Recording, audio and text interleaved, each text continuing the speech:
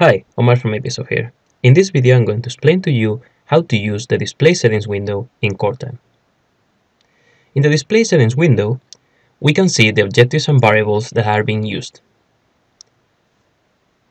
We have the names, the current value, the color by which they are represented, and the y-axis in which they are situated. The objectives are represented by blue bullseyes, while if we click on the X inside parentheses, we will see the variables. By clicking on the Show, we represent the new variable or objective inside the graph. In the y-axis column, we can select which axis we are assigning to each variable in case they are in different scales or orders of magnitude.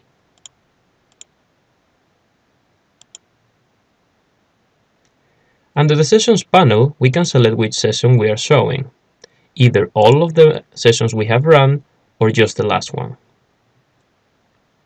Under the Data filter, we can select which iterations we are showing, only the accepted ones, the considered best by the algorithm, or all of them, which includes the bad ones.